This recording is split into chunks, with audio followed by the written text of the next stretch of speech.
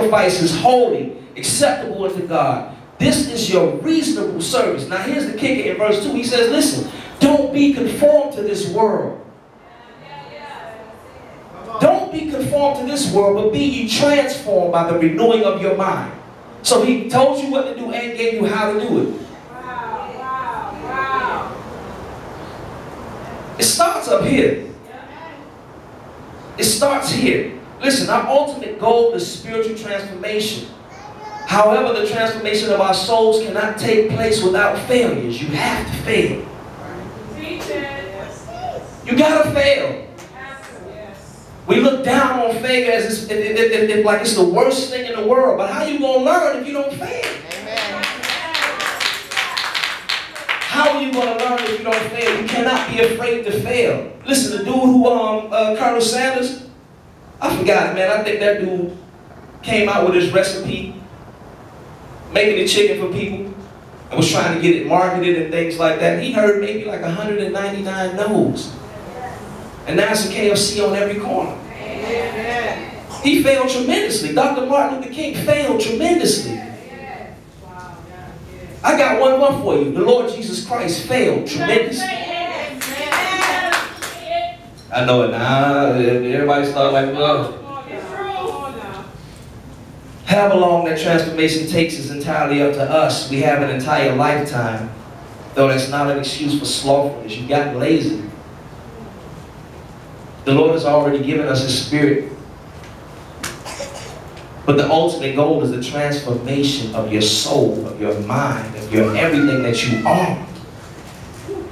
We sit in the church and being the same. Come on now, come on. My Lord. Living after, chasing after things, man, that's fading away. I don't get it. I don't understand it. I don't have a desire for a mansion. I don't have a desire for a car. I don't have a desire for those things. I don't desire to be extra and super rich. I don't desire those things. The one thing that I do desire is that I may dwell in the house of the Lord forever. The Apostle Paul even said, like, listen, set your affections on things that are above. So how come we spend so much time bickering and fussing with each other over nothing? Over nothing, absolutely nothing. We fuss and we bicker and we go through and we say, this person said this and I don't like this, and this person said and I don't like that, and it's all for nothing. You allow the enemy to advance on your territory. See, listen, like I told our leaders in the back, listen, something you got to understand, the devil is not God's enemy. God has no opposers. Every knee has to bow. Every tongue has to confess. God has no enemies.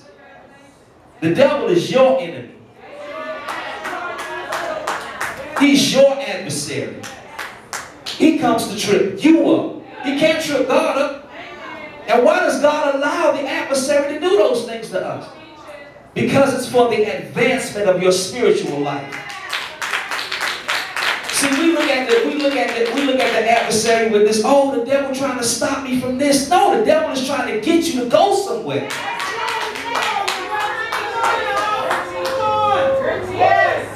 He's provoking you to grow spiritually. But every time he provokes you, you fall back into some fleshly junk. That's his purpose. He was perfectly made by the Lord. That's his purpose, to get you to stumble over. As a matter of fact, his real purpose is to get you again to advance spiritually.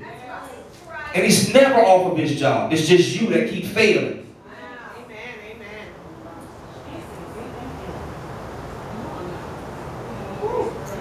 Keep failing.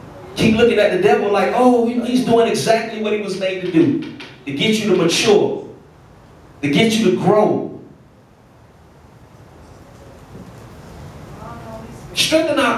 Strengthening your spirit can be like weaning a baby off of the bosom of the mother or the bottle.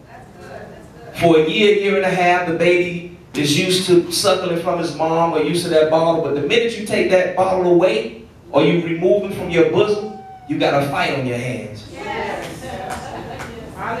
You got a fight on your hands. Now I want this, and the child is pressing with all he can to give him what he wants. But does it benefit you to give him the bottle if you're trying to wean him from the bottle?